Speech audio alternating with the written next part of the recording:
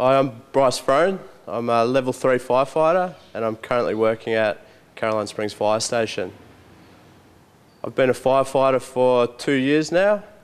The first year I spent at Melton and I'm currently now working at Caroline Springs Fire Station. Before I became a firefighter, I was a tradie. I was a fitter and turner. I did 5 years in that job, and I also have been in the Army Reserve for the past 8 years. I decided to become a firefighter for a change in my career. I felt that I wanted to do a job that was rewarding, something that helped the community, helped people, and I'd get a sense of achievement and good out of doing it and helping people. I've worked as a firefighter at Melton Fire Station. That was where I was sent after my recruit course. I did 1 year there, and I then picked up a job at Caroline Springs Fire Station, and I've worked here ever since. The best part about the role of a firefighter would have to be working in a team environment, working with your mates.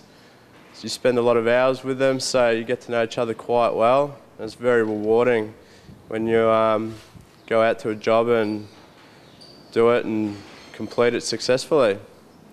Worst thing about the role would have to be working a lot of weekends and probably getting woken up at early hours of the night too. That gets a bit annoying. Most important thing I've learned as a firefighter would have to be, there's a lot of life skills I've learned, obviously, as a firefighter. Probably the most important thing I've learned is how to deal with stressful situations and how I react in those situations and how to overcome that stress and achieve the outcome that you're there to achieve as a team.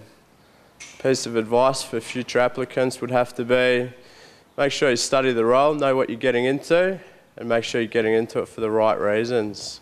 It's a great job.